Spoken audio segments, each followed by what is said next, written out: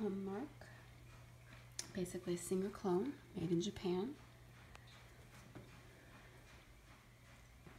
Its condition is beautiful.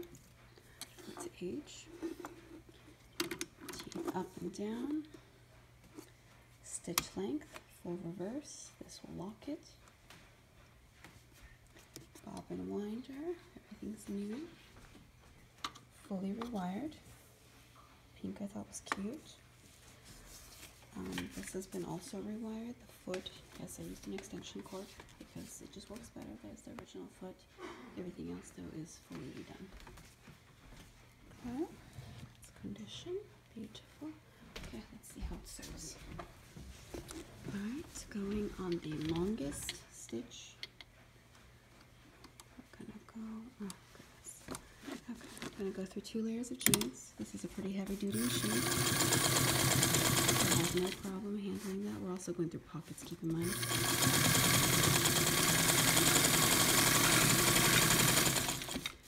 I'm gonna go into here so you can see how easily you can take that. It also can go faster, so I will show you its maximum speed. My baby's sleeping, so I can't be too loud with this. So it's a pretty fast machine. What else? And obviously drop the feed so that you can quilt or do embroidery. You can do smaller stitching.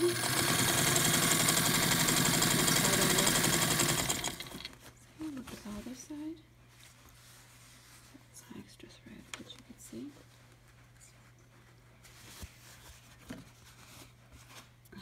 I'm trying to get this out. That's my extra thread. Okay. Anyway, I guess I'll go this way. Okay, so I've actually removed thread from this jean several times. Okay. So, see? Stitching very cleanly. Everything's catching. The bottom of the white one. Very nice. Close and very, very tight stitch. Okay, there's your tension mechanism. I keep it generally on 4. That's how it goes.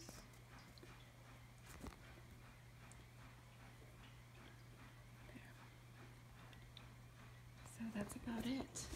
And this is a full Metal Gear machine, of course. There's nothing plastic here. Everything is metal and in fantastic condition. I cleaned it, I fully serviced it, I adjusted the teeth.